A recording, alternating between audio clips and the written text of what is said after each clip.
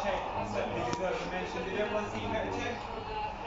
Yeah? If you look up there, you can see a figure of Petr Cech up in the skies in the heavens of Chelsea, of course. Did everyone see that?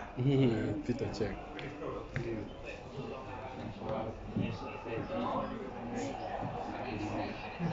Chelsea happens to be one of the few clubs that have won all of the European trophies available through UEFA. And you'll see some lovely displays here, just highlighting how successful Chelsea have been in Europe over the years. Of course, next season, Chelsea are in the Champions League and we've made some fabulous additions to the team, so hopefully we can carry on and improve in the Champions League next season as well. What we'll do is take a trip down memory lane. If you want to follow me, we'll talk about the stadium as well.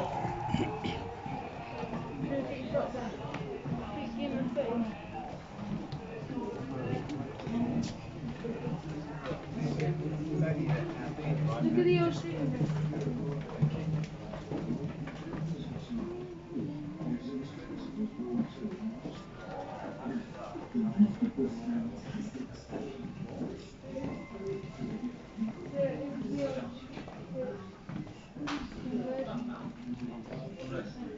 Okay, everyone. So in a few minutes, we'll be heading inside Stamford Bridge.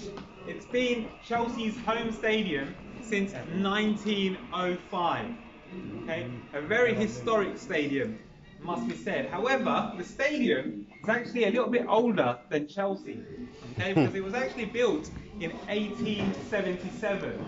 Makes it one of the oldest running stadiums in England. Okay.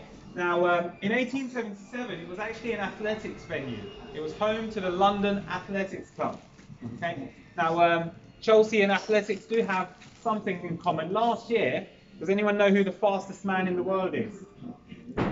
Usain Bolt. Usain Bolt, okay, and he's very proud to be the fastest man in the world because last year he played in a match called Soccer Raid, and he played here at Stamford Bridge, and his shirt number was 9.58. Okay, in case you're wondering, that's the time he ran the 100 meters in. I do about 10 meters in that time, that's why I got confused, but there we are. So you can see the remnants of the older stadium as well. Back then, we used to get a lot more people inside the stadium. The club record is actually 82,000 for when we played Arsenal in 1935. So things have changed since then. Of course, this is the current model. Very different, a lot more modern. Okay, the West Stand, which is the front of the stadium, looks very nice. It's not a surprise because it was only completed in the year 2000, so it's not been long. Okay. Now, when you played football when you were younger, has anyone played a game called Wembley? Yeah, a few of us, okay? It's when you have one goalkeeper and a set of players trying to achieve a goal in that net. Now, Stamford Bridge was the Wembley of English football in the year 1920, okay? Because in 1920, 1921 and 1922, the FA Cup final was held right here at Stamford Bridge, okay? It was in 1923 that Wembley Stadium opened. Okay, and that eventually became the home of English football. Before that, quite rightly, Chelsea can claim to be the home of English football just before it. Okay, we'll carry on going around, of course, lots of history around Stamford Bridge. Our trophy collection is just having a slight upgrade at the moment. Obviously, as I've mentioned, I might not have mentioned, during the pandemic, Chelsea has done a lot of great things, but it's also been a time where we can start redeveloping slightly some areas of the stadium. We did have plans for a new stadium here at Stamford Bridge. Sadly, of course, that plan is on hold at the moment. So whilst it's on hold, we've been able to make some changes in and around the place. And the museum has had some really nice upgrades recently. The trophies are being upgraded. We've got a new Frank Lampard boot collection. Frank Lampard, of course, one of the greatest players in our history as well. Okay. I'll just quickly point out before we carry on, did everyone notice the big figure over there? No. Yeah? This was Chelsea's first goalkeeper and first captain. Okay? Is anyone surprised he was the goalkeeper? He was a huge figure. He was 6'4", 6'5". Apparently weighed about 24 stone as well. Okay, incredible. Now, it reminds me of when I was in primary school when the biggest kid would end up in goal, but I don't know if that happened where you were as well. But he was a very, very big figure. In fact, rumours have it Chelsea used to place two small children behind the goal just to make him look even bigger. So if that was possible, incredible. All right, guys, follow me. We'll carry on going around.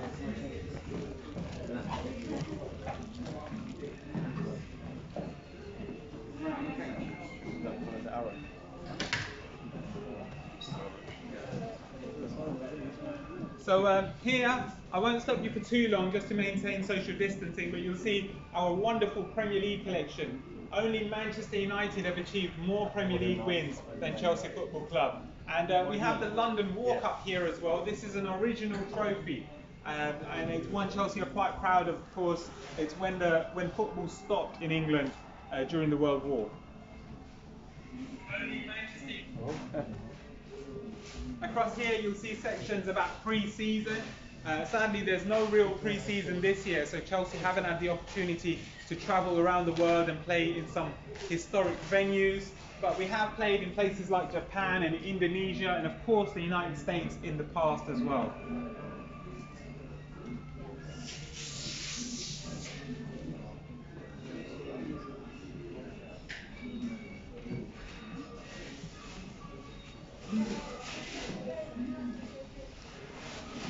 T-shirts. Every season. No church in Chile. Tuanzirete mpaka abantu bakire. Nchusende like.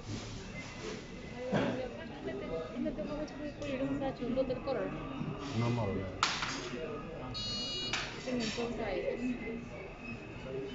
Yeah, we will. We'll just give everyone a chance to take some photos and then we'll carry on. So guys, if you are happy with carry on, you want to grab some more photos? That's alright, take your time guys. Some fantastic bits of memorabilia from famous Premier League victories, FA Cup victories, and then a very important section about the academy. The academy, very important to Chelsea, especially now.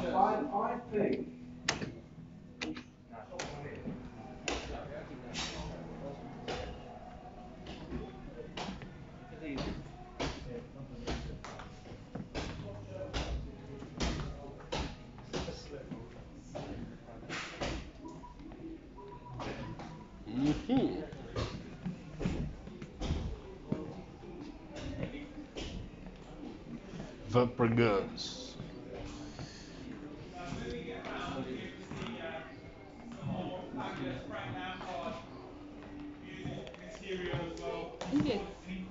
Stadium. The upcoming. Oh. Wow.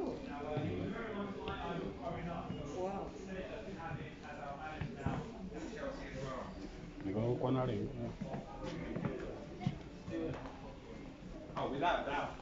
Outside. Oh, that's the plan for the new stadium. Is that going to go ahead there? Yeah, at the moment it's completely on hold, isn't it? So it's just a case of waiting to see if that's changed at all. The new one. The space though, isn't it? It's where Stamford Bridge is hard to... That's a great point actually. Lock down all the houses nearby, all the expensive houses. Abramovich for it. Yeah, it's the same. They just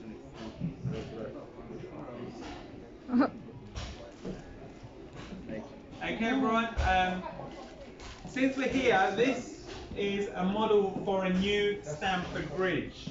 Okay. Sadly at the moment, as I say, it is on hold. Okay, but the project was incredible because we are surrounded here at Chelsea by train tracks. So behind the North Stand, the Matthew Harding stand, we actually have the District Line train tracks. And right behind the East Stand, you'll be able to work out, just under the actual stand, there's actually train tracks running across as well. That's for the overground. So we're actually surrounded. And as part of the new build, the plan is to build over the train tracks to increase the footprint of Stamford Bridge. And that would have actually helped increase the capacity from the current 41,000 up to around 60,000. Also, I heard someone mention we might go up Did someone mention that? We're actually not allowed to go up because in London there are some restricted views, and one of those restricted views is from Richmond Mound to St Paul's Cathedral.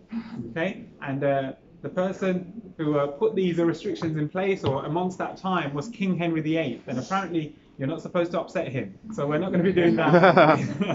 So that's one of the restrictions. So we're actually going to dig 4 meters down just to help the stadium come out from underneath a bit more and be able to increase the capacity.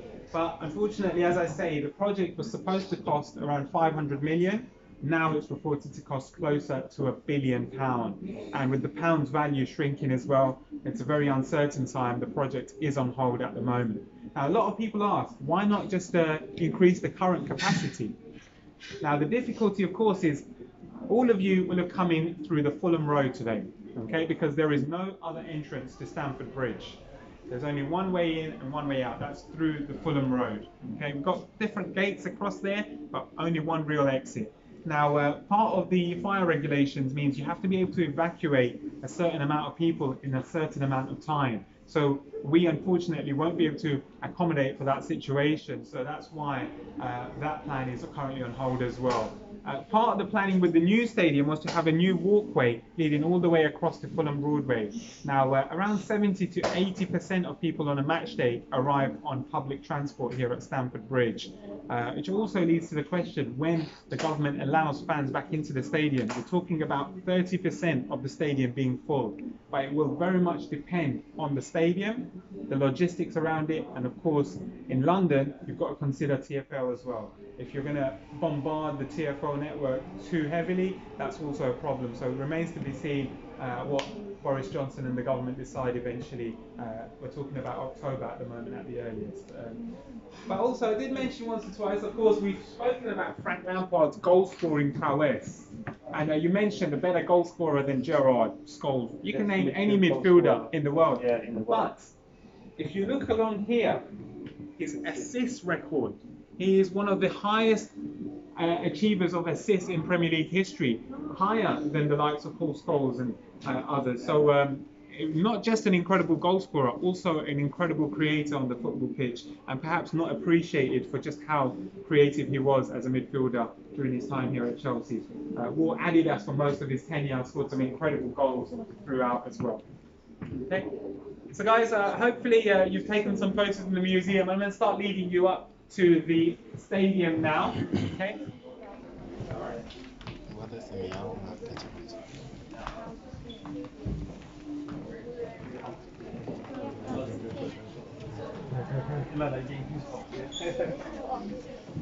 Yes, mate.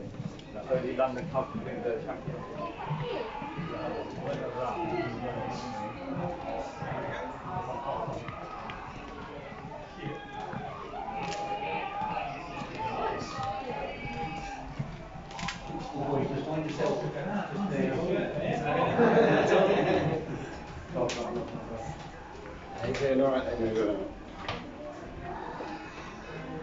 It's ridiculously tall, isn't it? He is, yeah. He is very Martin Tyler as well. It's incredible how tall he is as well. I think he's quite a lot here.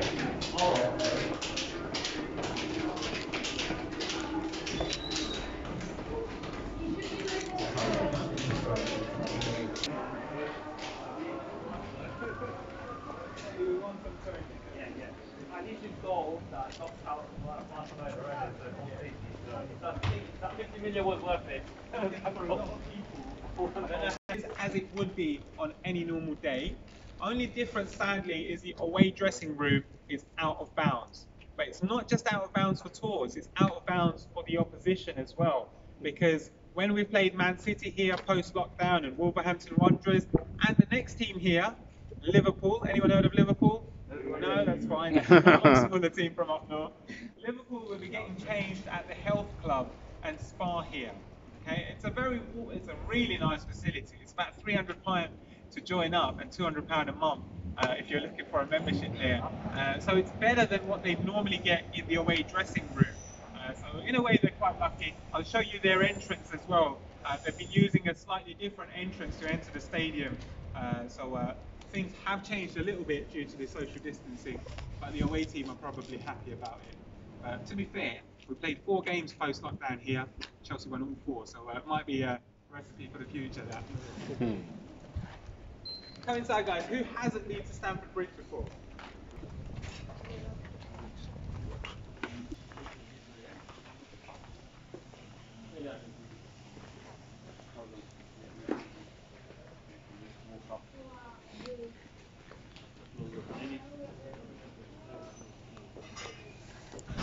Okay, everyone, so welcome. No, this is what you came here for. Sorry.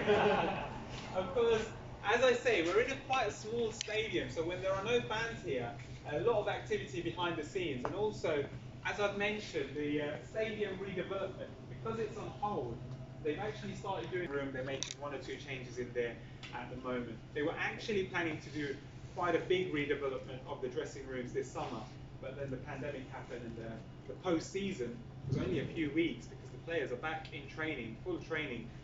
Now they're on international break, but when they get back, we've got a game very soon against Brighton Hove Albion. Okay. Now, realistically, once we get up these stairs, you'll be able to see the wonderful Stamford Bridge. The pitch is looking perfect, ready for the new season. The groundspeople have been working very hard. One thing that they did do during the lockdown is actually reseed all of the grass, so it is in as good a condition as it can possibly be. Although, a little secret, Frank Lampard brought the players here last Friday, so there's 1 or 2 marks. I think N'Golo Kante was rushing into a few tackles last week, so a few marks on the pitch. All right, you gonna head up first? Go. Yeah, go ahead. This one. I'll follow him, yeah. I was going to give for his birthday, we were going to come and get tickets. Because of the pandemic, that's very difficult. I thought the next best thing, just take tickets for it. There's no guarantee when you reach it. Yeah, that's really hard to find tickets. Really enjoy this experience, sometimes more than coming to a game, just being able to go behind the scenes.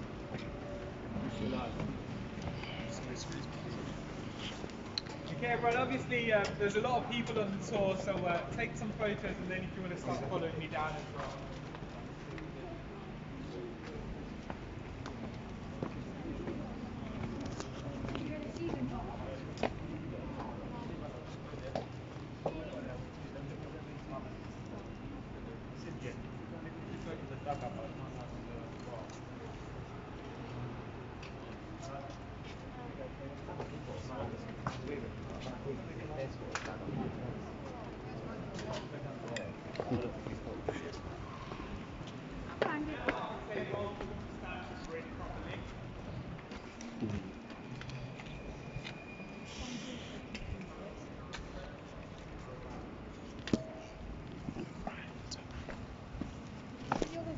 Don't go inside. Like, no, what do you do at once? No worries. They don't look nice. Why?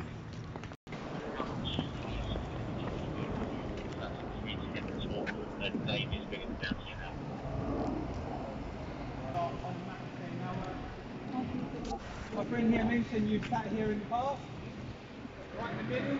Okay. Now, I'm going to have to question it. Did you manage to sit down? There's a lot standing up. But I must say, my first experience in the Matthew Harding stand was on a Wednesday night. It was cold, and I'd had a long day at work, and I thought I'd got a seat in the Matthew Harding stand.